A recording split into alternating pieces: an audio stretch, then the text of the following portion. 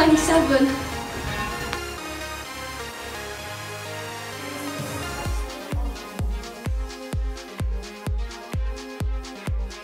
$17. 15. 12. 8. 4. 1.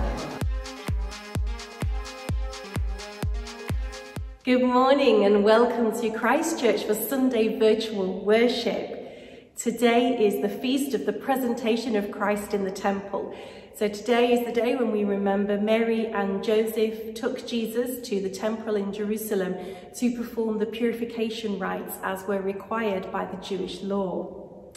Today also marks the moment when we turn our eyes away from Christmas and instead we turn and we look towards Easter. So we move our eyes from the crib to the cross. Just before we begin, if you would like to make a donation to Christ Church, then the link in Facebook is on a previous post, and if you're watching us on YouTube, it's in the comments. Obviously, as you probably aware, we are struggling financially at the moment due to the lockdown. So if you would normally put money on the plate on a Sunday morning, if you could make that donation online virtually instead, it would be very gratefully received. Thank you. Also, if you find that you yourself are struggling in the lockdown for whatever reason, please do get in touch. It can be practical problems, emotional problems, financial problems. There is help available. Please don't struggle on your own. Please do get in touch and we can either help you ourselves or signpost you to other agencies that might be able to help as well. So we're just going to take a moment to still ourselves as we come before the Lord this morning in worship.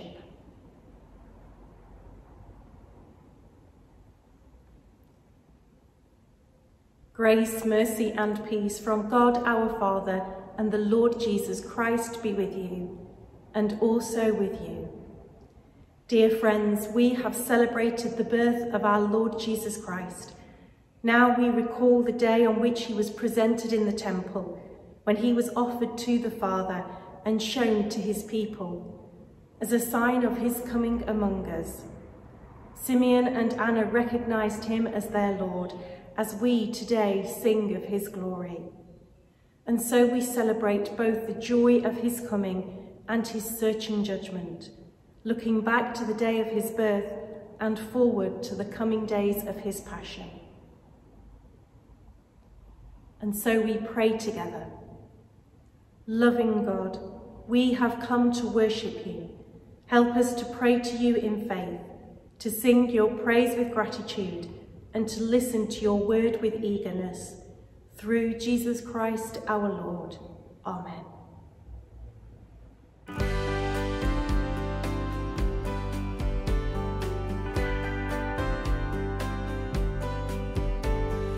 Lord, the light of your love is shining in the midst of the darkness shining. Jesus, light of the world, shine upon us. Set us free by the truth you now bring us. Shine on me, shine on me. Shine, Jesus, shine. Fill this land with the Father's glory. Blaze, Spirit, blaze. Set our hearts on fire. Flow, river, flow. Flood the nations with grace and mercy. Send forth your word, Lord, and let there be light.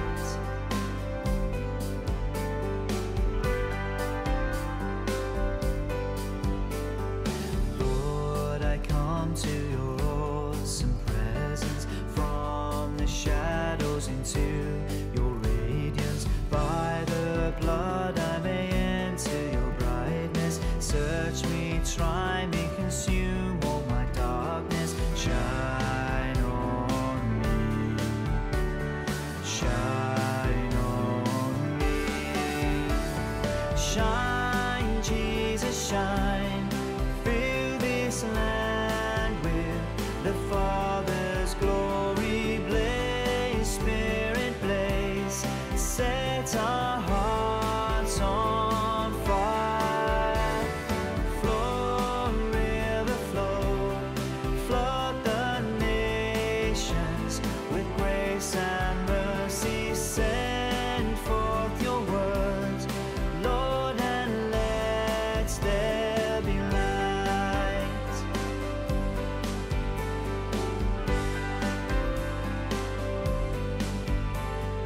As we gaze on your kingly brightness, so our faces display your likeness, ever changing from glory to glory.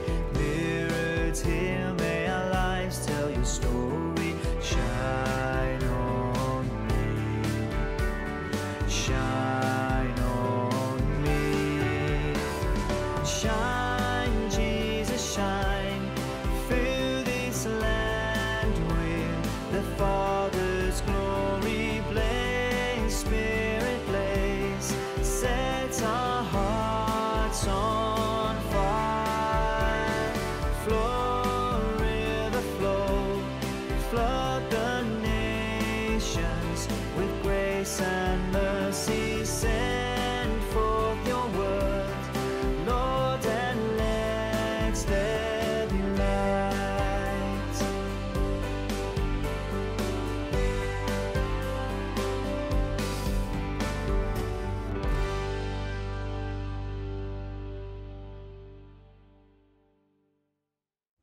Hear the words of our Saviour Jesus Christ. I am the light of the world. Whoever follows me shall never walk in darkness, but shall have the light of life. Therefore, let us bring our sins into his light and confess them in penitence and in faith. And so we pray. Father eternal, giver of light and grace, we have sinned against you and against our neighbour in what we have thought and said and done. Through ignorance, through weakness, through our own deliberate fault, we have wounded your love and marred your image in us. We are sorry and ashamed and repent of all our sins. For the sake of your Son, Jesus Christ, who died for us, forgive us all that is past and lead us out of darkness to walk as children of light. Amen. So may God, who loved the world so much that he sent his Son to be our Saviour, forgive us our sins and make us holy to serve him in the world, through Jesus Christ our Lord. Amen. And so we say the Gloria together. Glory to God in the highest, and peace to his people on earth. Lord God, Heavenly King, Almighty God and Father, we worship you, we give you thanks. We praise you for your glory. Lord Jesus Christ, only Son of the Father. Lord God, Lamb of God, you take away the sin of the world, have mercy on us. You are seated at the right hand of the Father. Receive our prayer. For you alone are the Holy One. You alone are the Lord. You alone are the Most High, Jesus Christ, with the Holy Spirit, in the glory of God the Father. Amen. We bow our heads for the collect, the special prayer for today. Almighty and ever-living God, clothed in majesty, whose beloved Son was this day presented in the temple in substance of our flesh, grant that we may be presented to you with pure and clean hearts by your Son, Jesus Christ our Lord, who is alive and reigns with you in the unity of the Holy Spirit, one God, now and forever. Amen. Our first reading today is from the letter to the Hebrews, chapter 2, verse 14 to the end. Since, therefore, the children share flesh and blood, he himself likewise shared the same things, so that through death he might destroy the one who has the power of death, that is, the devil, and free those who all their lives were held in slavery by the fear of death. For it is clear that he did not come to help angels, but the descendants of Abraham. Therefore he had to become like his brothers and sisters in every respect, so that he might be a merciful and faithful high priest in the service of God, to make a sacrifice of atonement for the sins of the people. Because he himself was tested by what he suffered, he is able to help those who are being tested. Here ends the reading.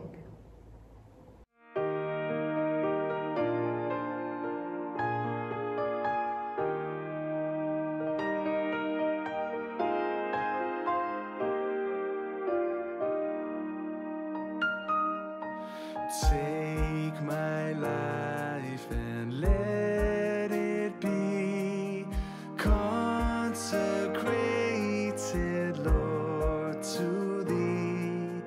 Take my moments and my days, let them flow in ceaseless praise. Take my hands and let them move at the impulse of Thy love. Take my feet and let them be swift and beautiful for Thee. Take my voice and let me sing, always only for my King. Take my lips and let them be filled with messages from Thee.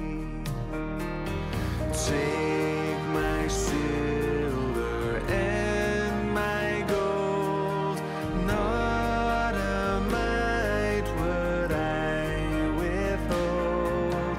Take my intellect and use every power as Thou shalt choose.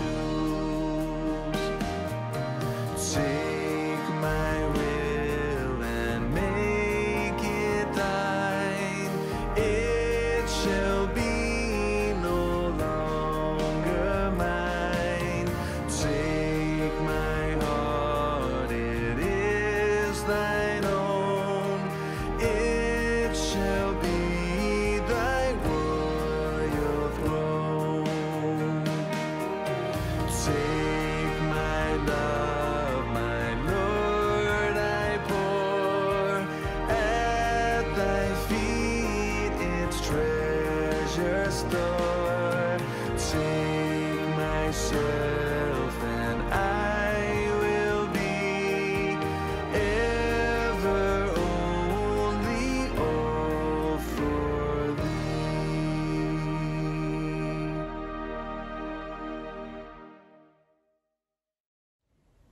Our Gospel reading is taken from the Gospel of Luke, chapter 2, verses 22 to 40. The Lord be with you, and also with you. Hear the Gospel of our Lord Jesus Christ according to Luke. Glory to you, O Lord.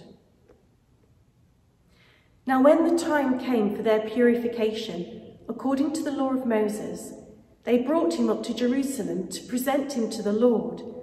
As it is written in the law of the Lord, every firstborn male shall be designated as holy to the Lord. And they offered a sacrifice according to what is stated in the law of the Lord, a pair of turtle doves or 2 young pigeons.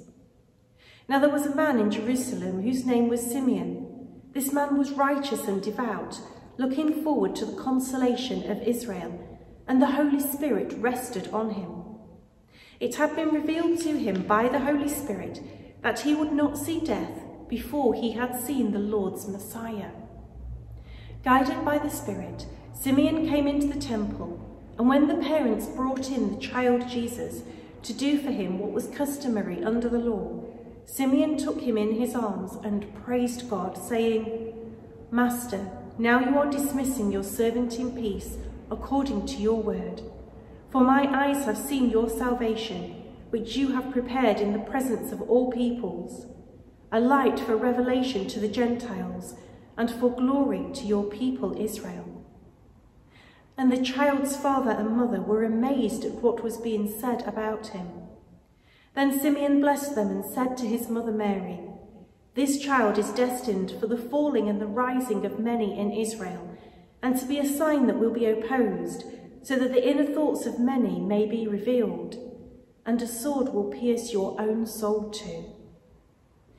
There was also a prophet, Anna, the daughter of Phanuel, of the tribe of Asher.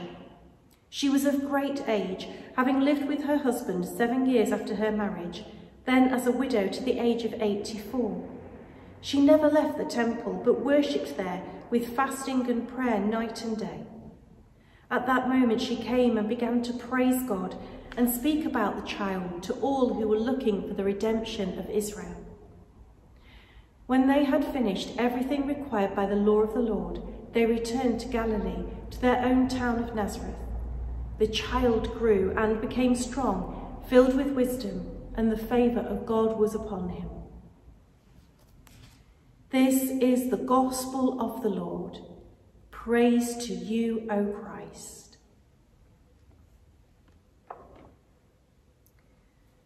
So may I speak in the name of God, who is Father, Son, and Holy Spirit. Amen. On New Year's Eve, our family stayed up to welcome in the year 2021. Normally we would have had a party with friends and joined together to celebrate, but as this was not possible this year, and there was just us, we were not sure whether to bother staying up or not. However, we decided in the end that we were going to stay up till midnight, not so much to welcome in 2021, but to make sure that 2020 definitely finished. Like many people, I could not wait to get 2020 out of the way. With the new vaccine having already been rolled out at the end of December, and the possibility of maybe being able to go on holiday in the summer, I was excited about the new year, eager to move on and put this whole COVID thing behind us and start to try and get back to normal. But then we began the year with another lockdown, and again everything ground to a halt. We went back to working from home, homeschooling, and all the other restrictions that we're living under, not least of which a closed church building. Now, please don't misunderstand me. I'm not saying that these restrictions are wrong, quite the opposite. I have taken way too many COVID funerals to believe that lockdown is wrong. But I don't like it. And all my excitement at the start of 2021 has evaporated as I'm living through the reality of a year that starts in lockdown despite the hope of the vaccine.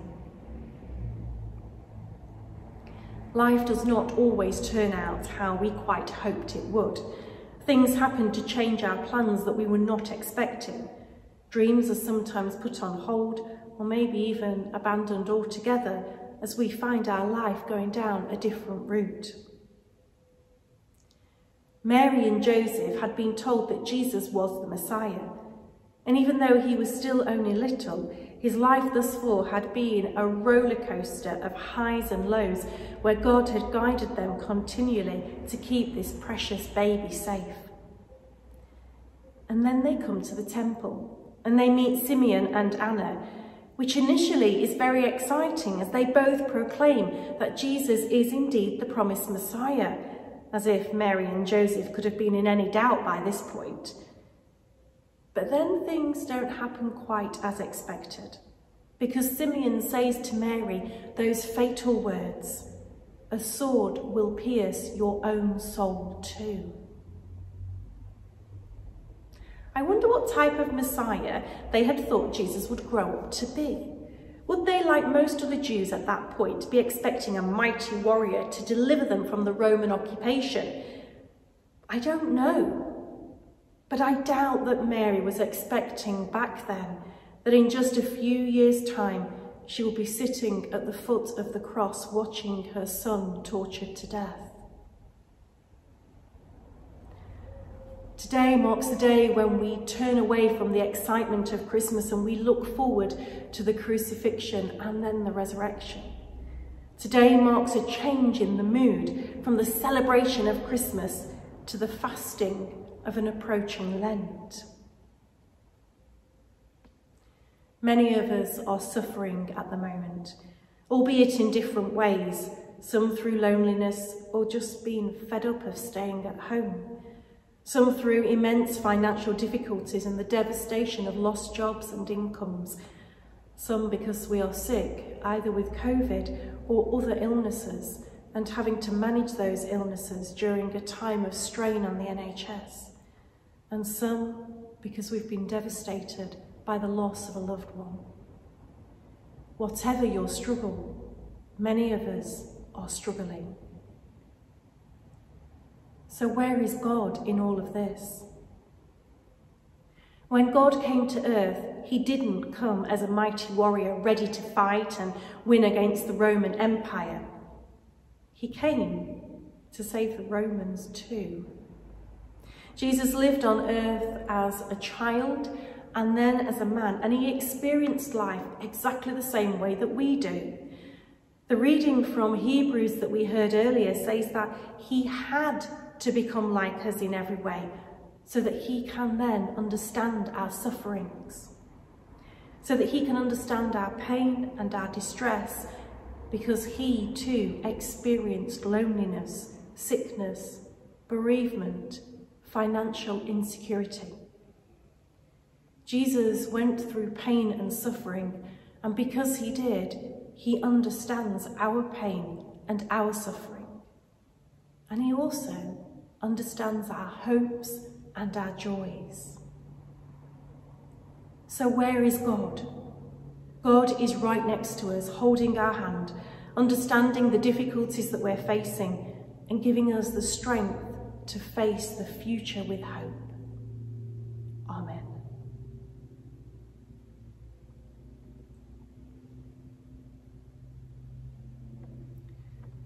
So let us declare our faith in the words of the Creed. I believe in God, the Father Almighty, creator of heaven and earth. I believe in Jesus Christ, his only Son, our Lord, who was conceived by the Holy Spirit, born of the Virgin Mary, suffered under Pontius Pilate, was crucified, died, and was buried. He descended to the dead. On the third day he rose again. He ascended into heaven. He is seated at the right hand of the Father, and he will come to judge the living and the dead. I believe in the Holy Spirit, the Holy Catholic Church, the communion of saints, the forgiveness of sins, the resurrection of the body, and the life everlasting. Amen. So let us pray. Revelation chapter 22. On each side of the river stood the tree of life, bearing 12 crops of fruit, yielding its fruit every month, and the leaves of the tree are for the healing of the nations. O dear Lord, the tree of life is for the healing of the nations, and we pray that you will heal us, revive us and restore us. Teach us how to live in your sight. Show us how to reach out and tell people we meet that you love them, that you died for them, and that you rose again to bring in the power of the Holy Spirit. Holy Spirit, break out in our community the overwhelming, never-ending, reckless love of God.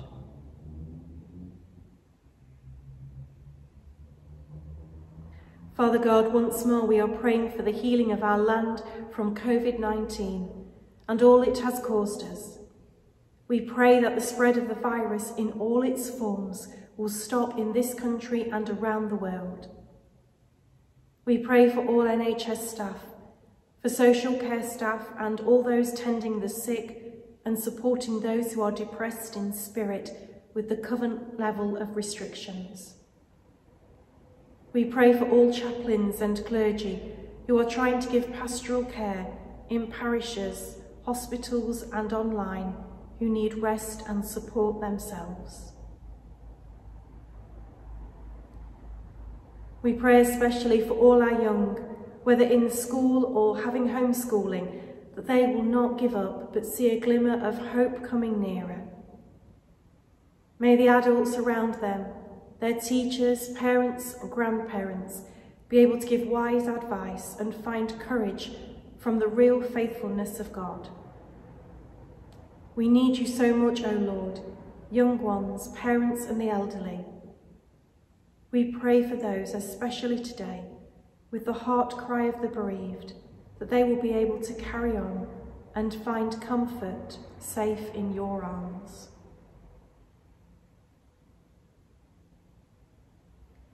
We thank you for the vaccines, O Lord, for the wisdom of those who are delivering them.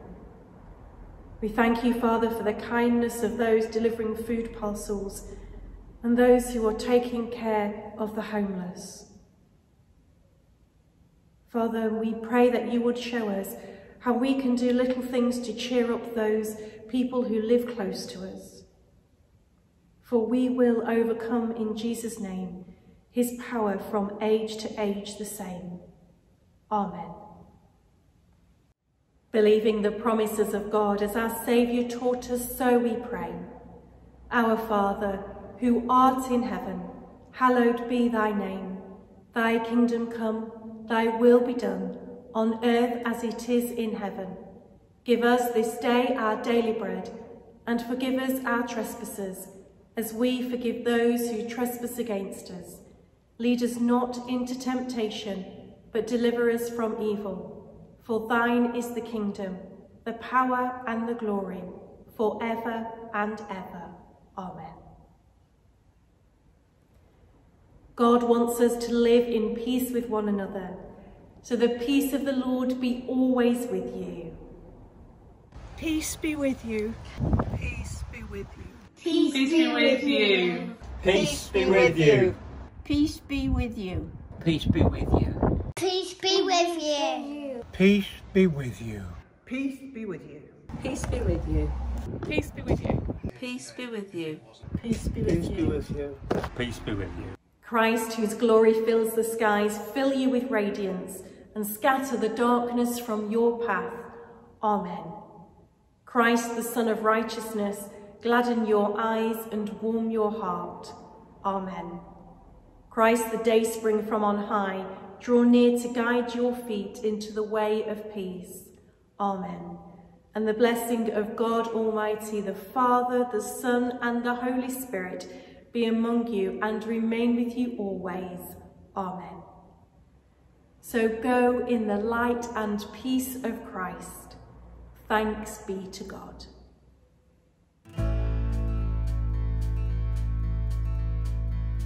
In my wrestling, in my doubts, in my failures, you won't walk out. Your great love will lead me through. You are the peace in my troubled sea. Oh, you are the peace in my troubled sea.